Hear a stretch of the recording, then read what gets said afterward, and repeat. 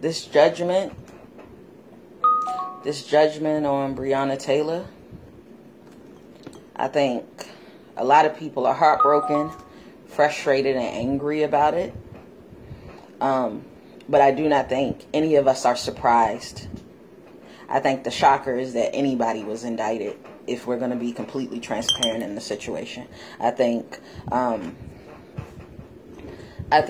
that we have become so acclimated to justice not happening for the Black community that we know that we just want to make it clear that we are aware. But here's the thing. So when something like this happens, it triggers that part of yourself that is tired of feeling like you aren't seen as adequate or worthy of the same rights, freedoms, and liberties as the majority of the population that makes up the United States of America.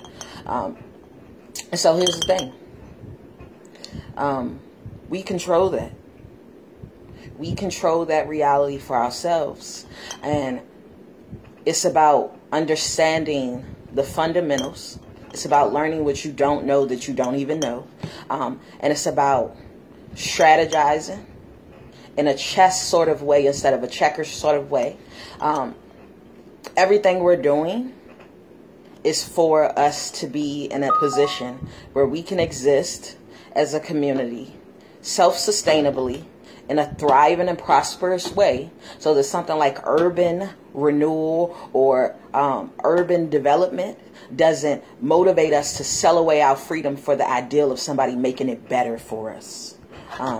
For every Black Wall Street and Black prospering community that was destroyed through violence and murder, there were twice as many disassembled by Black people seeking a white savior to make things better for them in their environments.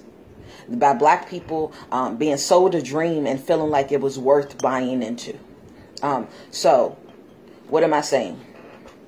All right, we've been in the works on the Black Community Development Project for pretty much this whole year. And it's been weighing on us for years. We feel like money is the answer to every problem. Money is a tool.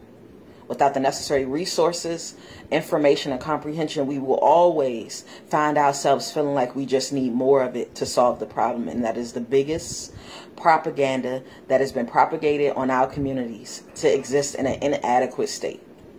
So we did a couple of things.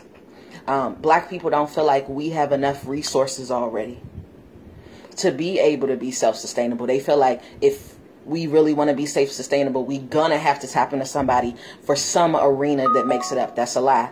That's why we're working on the Black Business Directory for the businesses, the products, and the service providers in our community. Whether you're on the up and up with legal registration or not, we have to normalize being aware of all of our options from the get-go. It's important for us to do that, because if we don't, we start to use that as our crutch to make excuses for why it's not possible. So that's why we are personally funding that and collaborating with as many businesses as we can to make that a sustainable thing. The Green Book, it sounds great in theory, but let me explain something. It empowered a level of self-sustainability within Black communities throughout the nation that they don't talk about, because if you normalize that subject matter, it changes the narrative. So that's one.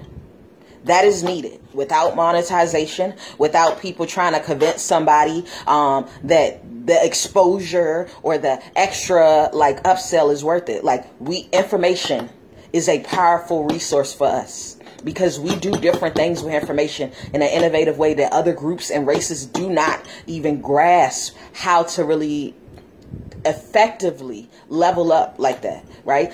The second thing is we need spaces where we can be us and we can be transparent, honest, and open about the things that are fundamentally needed, including accountability.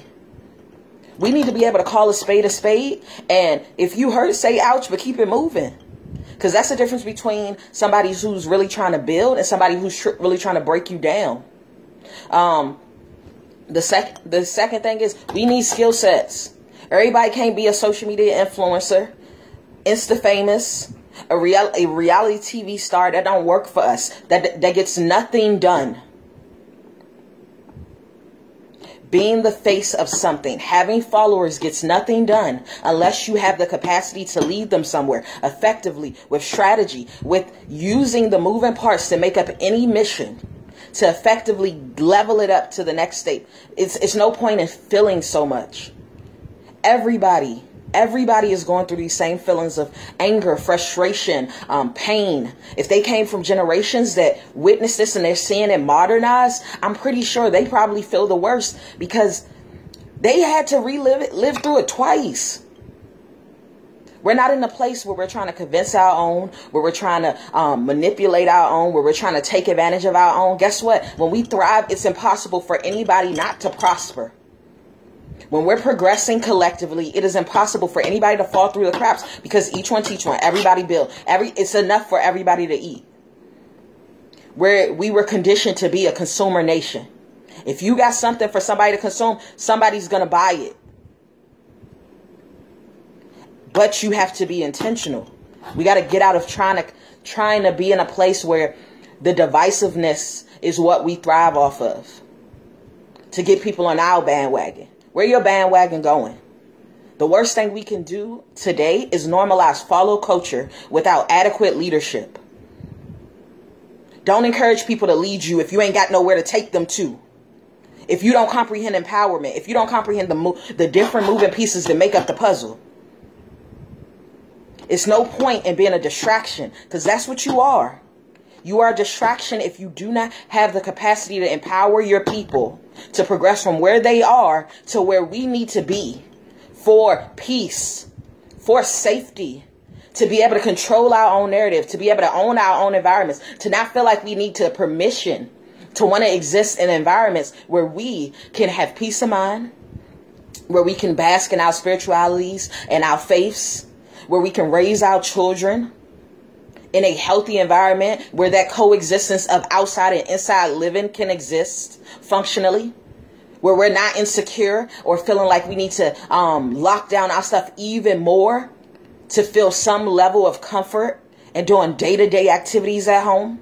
We have to eradicate the fundamental need for certain things to exist, right? So everybody feels like money solves the problem. Here's the thing.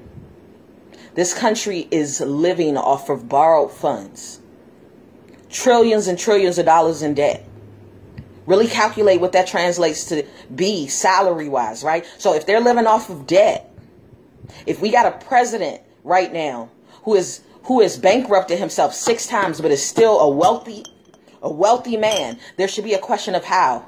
It's because credit is a resource to tap into money that you weren't afforded through your birthrights, that you didn't inherit as a trust or something like that. You have to understand how to credit in a way that builds wealth instead of takes advantage of suffering. So it is important for you to understand the fundamentals of how credit works, because guess what? If every single person, even on one group, one black group, one black platform, one black movement initiative, if every single person just get their credit right, that's millions and millions of dollars to tap into. It doesn't take being a billionaire to accomplish a small goal. The one great thing about them 19 families buying those acres in Tulsa, in Georgia, is it reinforced that collectively we can do, and it doesn't take billions and billions of dollars to adequately do it. So we have to stop making the excuse that we need money first. No, you need information. You need to understand how to use the resources at your disposal. Credit is free to build. And if you don't, the moment you see it, if you don't feel like you just won the lottery and you start understanding that it's a small piece of a bigger puzzle in a strategy, then you move accordingly. Investing. For every person who was able to take their position home, it was 100 people that added their resources, their capital, their tools to an investment strategy to multiply the returns on what they had already to allow for themselves to exist in a self-sustainable state. Understand how business works. That's a major one. If you don't understand how business works, you are always going to be in a state where you feel like you are insufficient, when in all naturality, all of the fundamentals needed for life, they come to everybody that's not just willing to throw their hands in the air and just hope. So clearly, certain people are using strategies you're not using to be able to sustain themselves with less by allowing the business to have to account for more of the demands. The taxation process is only against you if you don't comprehend how business works in correlation to the taxation process. And then that goes on to the next thing. Really get intentional about wanting to own, being committed to own. Ownership is the difference between asking for permission and declaring what's going to be. Ownership also shifts your perspective about politics. You start to comprehend that politics ain't just about the orange guy being dramatic and sabotaging our relationships in other countries. It's about everything. It comes down to how much they tax you, what you can get past in your environment. I know a city in North Carolina right now where they tried to put traffic cameras up to monetize people driving 2 to 5 miles above the speed limit. Guess what? They got them cameras up, but they can't ticket nobody because what happened? The entire city voted against it. The owners of the city voted against them being taken advantage of financially through the government, through the monetization of a fucking camera system. Meanwhile, DC can probably get rid of most of their taxes because they eat.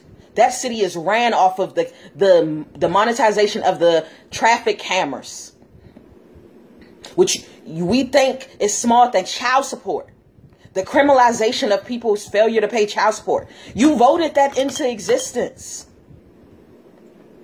and you reinforce its sustainability and its thriving prosperity in our communities because child support numbers don't really adequately add up to income amounts. They don't adequately add up to the actual needs of the child. They're willing to give more to subsidiary programs taking care of your child than they are willing to give to you when you're living below a livable wage as an individual before children are added to the equation. We have to understand the fundamental needs of all of the moving parts. We have to get out of a survival mindset. We have to get out of the conditioning of feeling like anybody is our enemy. We have to be so intentional about achieving the goal that it's impossible for people to infiltrate. And if they try to, it becomes self-evident super easily. They start to put thoughts of greed into your mind. They start to bring up concepts of things that allow for your brother to suffer at your hand. They start to talk about ways that takes from Peter to give to Paul. They start to allow for the idea that you can only be sustainable and progressive if somebody else has to lose. And it's a lie. It is a lie. And we have to get to a place where we can hold ourselves accountable. What's your conditioning? What is that thing that you are not intentional about in the way you move?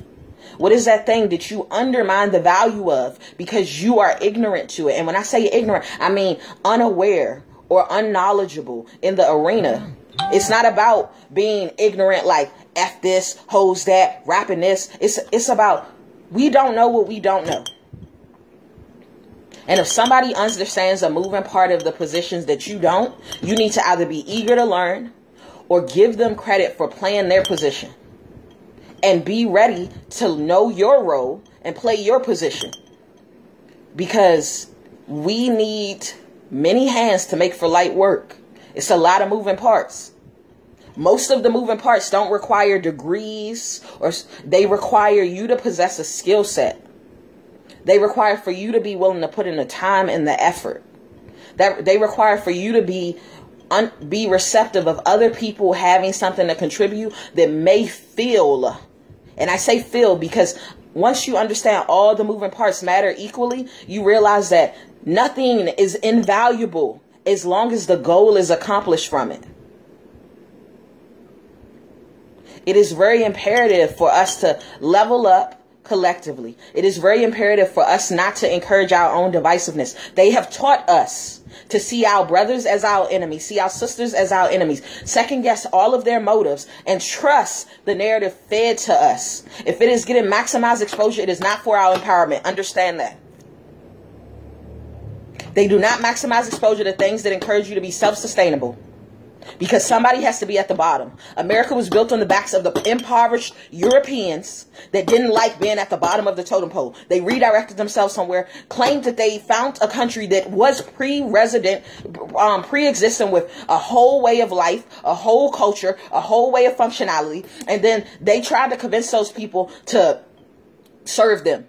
Servitude didn't work that way. So that there were assassination after assassination after assassination.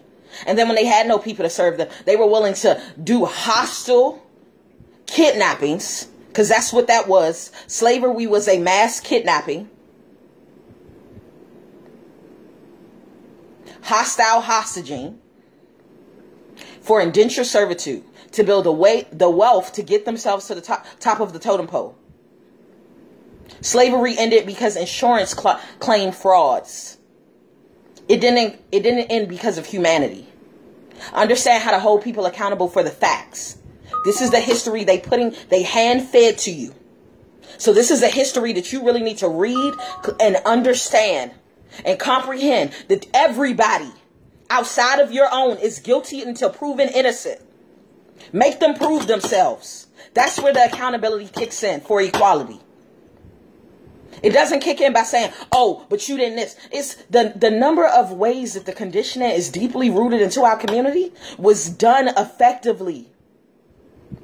Even if you will read the Willie Lynch letter, bruh, that's the tip of the iceberg. That's not the whole story. That is the tip of the iceberg. When you figure out how deeply it is impossible not to be angry. It is impossible not to feel upset that somebody would have the audacity to see you as so worthy of inhumane treatment without cause. And we have to reclaim our humanity. We have to be willing to get on one accord to reclaim our humanity in a self-sustainable way.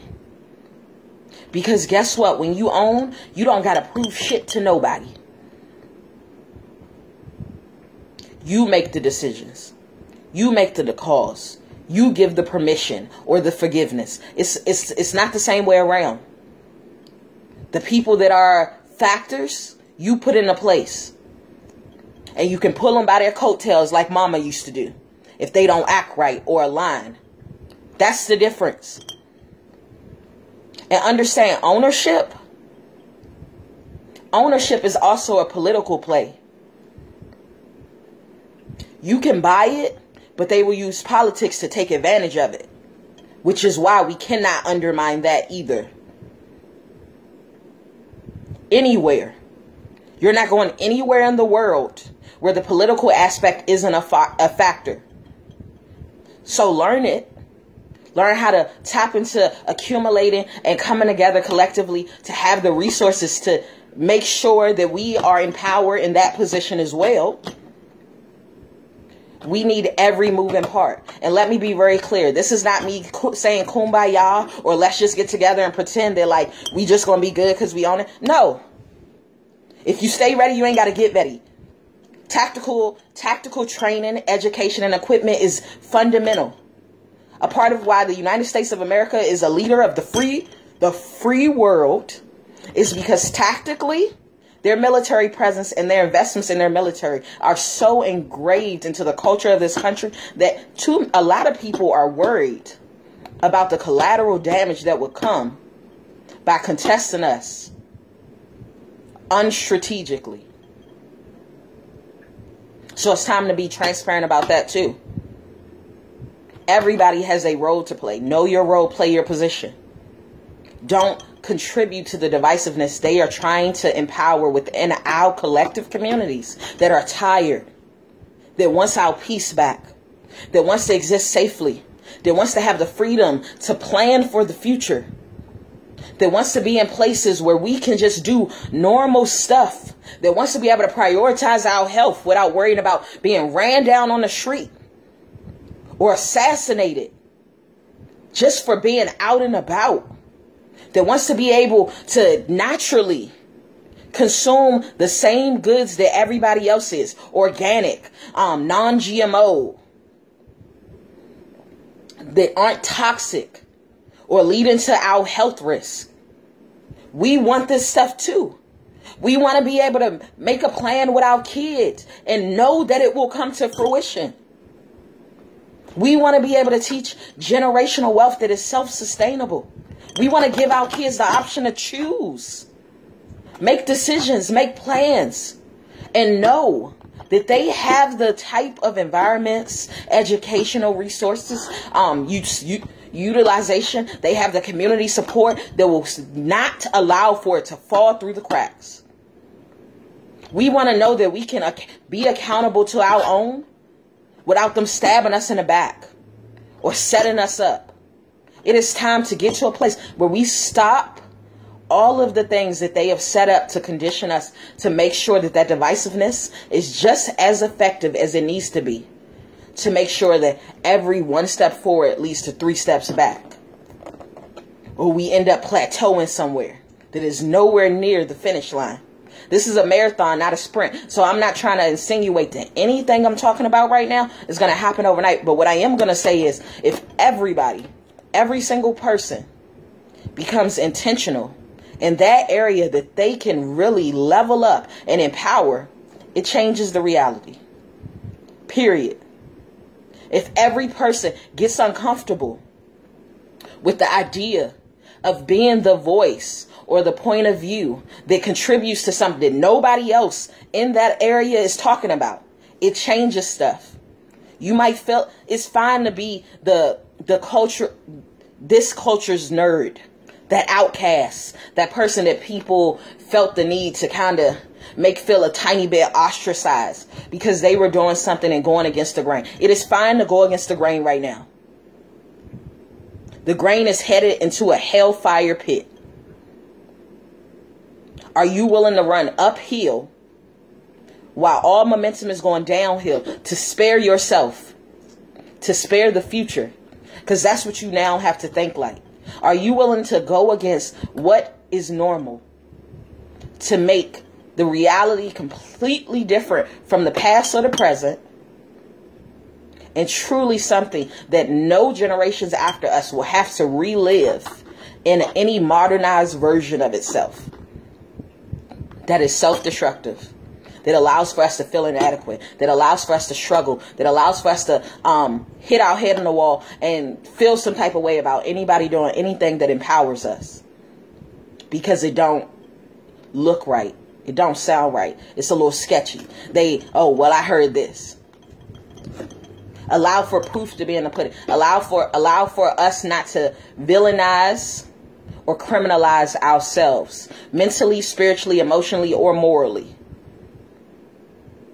Allow for us to get to a place where we are for it, and it's gonna be proven. But we all got to be ready to do the work. We got to be ready to do the work. We got to be committed to making sure that every building block is sustainable. So we got to be able to protect the work. We got to be able to teach and instill these things into every generation that we can connect to, whether it's above us or below us. As we do it, many hands make for light works. And so we might not know what they know as it relates to how they successfully survived. We need to understand the black people that have made it to 80, have made it to 100, have made it to 90, have made it to 70, have made it to 50, have made it to 40.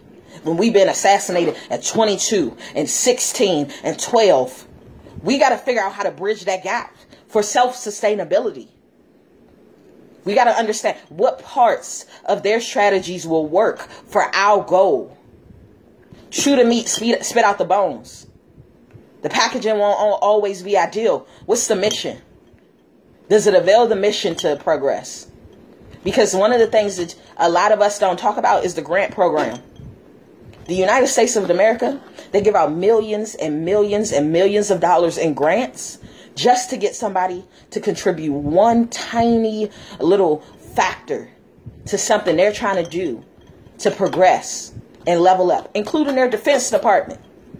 You do the research that if you can be eligible for grants that helps them figure out how to level up in this very speck of a way connected to defense for the country. And they will give you hundreds of thousands, if not millions of dollars to achieve that one little thing. Because they understand how significant it is to constantly be progressing in that way as well. Don't let them convince us otherwise. That time is over. The time of being sold out of your inheritance. The time of being sold out of your safety. Sold out of your peace. Sold out of your self-sustainability. It's a lie. It is a lie. And we have to choose to maximize exposure to minimal groups that sync up with us. And I mean for us. Not to get insta-famous. Not to trend. Not for a hashtag to go viral. Like, that doesn't work. The more eyes on us that are against us, the more aggressively we have to prepare ourselves to be in an offensive state to avoid attack defensively. We got to be proactive in our strategies. We got to talk to people from a place of being intentional. It is fine to feel what you feel, but figure out how to streamline it into what the goal is. That pain, that anger, that frustration, that insecurity. Figure out what it is you need to be able to do to cultivate that. I'm going to tell you something. Construction is a powerful fucking thing to be doing when you pissed off. The demolition of something is such an invigorating feeling when you are tired of being tired. It does something to you. It allows for you to tap into all those things that you justly feel and understand it is just.